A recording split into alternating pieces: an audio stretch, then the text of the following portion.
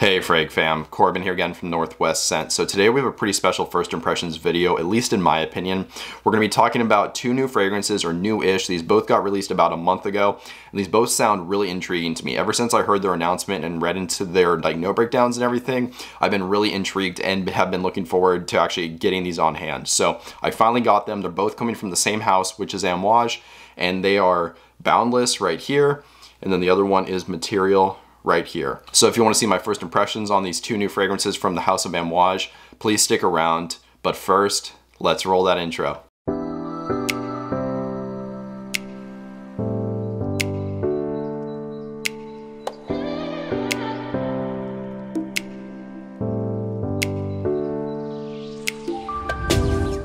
Alright, welcome back. So like I said in the intro, we're doing my first impressions on the two newest releases from Amouage, which are called Boundless and then Material. And as you can see right here, I do not have full bottles. These are travel atomizers. This one right here is Boundless in the navy blue atomizer, and then the orange one is Material. And these are actually official Amouage travel atomizers. As you can see, they have the logo here in the cap. And this is honestly really cool. I didn't even know Amouage made atomizers like this. They're really high quality. They have a decent amount of heft to them. I think there's maybe 10 mils in here. I can't really tell for certain, but that's just a guess. Nonetheless, these were actually gifted to me by my good friend Justin Copeland. If you guys are unaware of his channel, it's in the link down in the description below. Be sure to go give him a watch and a subscribe. He's an awesome guy, and he gifted these to me totally for free. So now I have these awesome fragrances, and from what I've been hearing, these are pretty solid. So I'm really looking forward to finally trying these out. So with that out of the way, let's get into the first impressions. So I think the fragrance of the two that we're going to be starting with is the one that I was more looking forward to, more anticipating. It is this one right here. This is Boundless. As far as the note breakdown, I'm going to read it to you guys. So you have top notes of blood orange, cardamom, ginger, and elemi. Mid notes of bourbon, vanilla, and benzoin. Base notes of myrrh, tobacco, cacao, incense, guaiac wood, vetiver, oak moss, patchouli, and then papyrus. This honestly sounds amazing. This has so many notes that I absolutely love. You get citruses in here, you get sweet spices, ginger. I really love ginger. It has some resins in it, especially benzoin. That's actually my favorite resin. Usually kind of has this like sparkly quality to it. There's chocolate in here, tobacco. I mean, this thing just sounds amazing. So I think I am bound to like this one, if you know what I mean.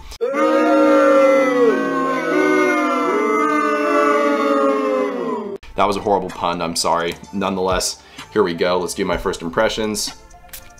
Okay.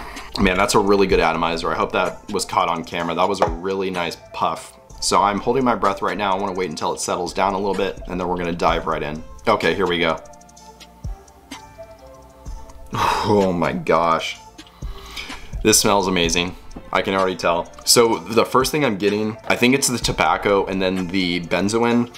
This has a very sparkly sweetness to it, and there's a little bit of kind of the smokiness, but in a very smooth way. I guess that smokiness really could be coming from the incense, but to me, it's almost more of like a tobacco style in a way. And you know what this is honestly reminding me of? I'm getting a faint touch of Roja Parfum's Creation E. If you guys have tried that fragrance, it's kind of known for this very high quality Coca-Cola smell, but obviously it's more sophisticated than that, but that's just kind of a Cliff Notes descriptor for it. I'm getting that same kind of sparkly cola style fizzy DNA, you know? It's very lively, and it's almost like, you know, sparkling and almost tickling my nose in a way without making me want to sneeze. It's not like smelling black pepper. It's just very lively. I guess that's the best way to describe it. And now it's settling down a little bit. It's not quite as sweet as that initial blast. I'm getting a ton of spice. It's almost like nutmeg or cinnamon, you know? It's a very sharp and kind of assertive spiciness. It's just like right there in the forefront.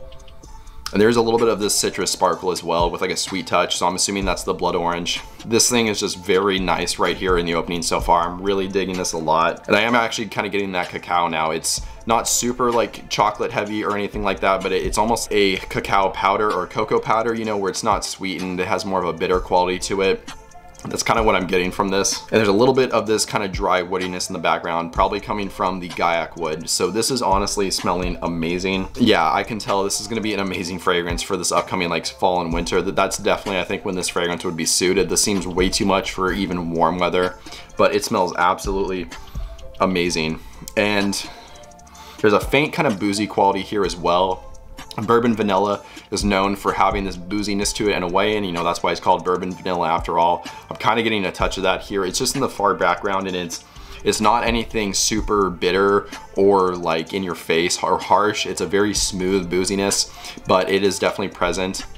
It adds kind of this mature quality to this. So this is really, really nice, honestly. I'd say at this point now, the first thing I'm getting is the spices, and then I'm kind of getting this like fuzzy cola style resinous quality in the background, kind of blending with the citrus from the blood orange, and then you get a little bit of this woodiness as well that's a little bit smoky. So there's so much going on in this scent. It's really hard for me. I'm trying to describe it as best I can, but this is honestly really complex. Even though I'm kind of able to get these different, you know, aspects and notes that are popping out, this is honestly really well blended. It's almost like everything is just joined together like a puzzle basically, and it's working in harmony. So this smells absolutely fantastic. So this is honestly meeting my expectations, which were already set pretty high. So that's very impressive. I'm definitely looking forward to being able to wear this one a lot more. Okay, so we're moving on from Boundless now. We're gonna be talking about the other release, which is this one right here. This is Material. Now the notes for this one, it's a little bit of a simpler note breakdown. You have top notes of patchouli and then elemi, mid notes of Madagascar vanilla and benzoin, base notes of tonka bean, incense, guaiac wood, labdanum, oud, and then osmanthus. So I'm honestly seeing a little bit of similarities between these two fragrances. So if I remember correctly from Boundless, this one has elemi, vanilla, benzoin, incense, the guaiac wood. I think all of that was in Boundless as well. So maybe they're gonna have some slight similarities. To me, at least from what I've heard, people are saying that Material is more vanilla dominant. It's more of like a vanilla centric fragrance, which I really do like vanilla. So let's see if that's true. Yeah, do you guys see that atomizer? That is crazy. These are really solid atomizers. Okay, I'm holding my breath. I'm just waiting for it to cool down, settle down a little bit. Okay, here we go.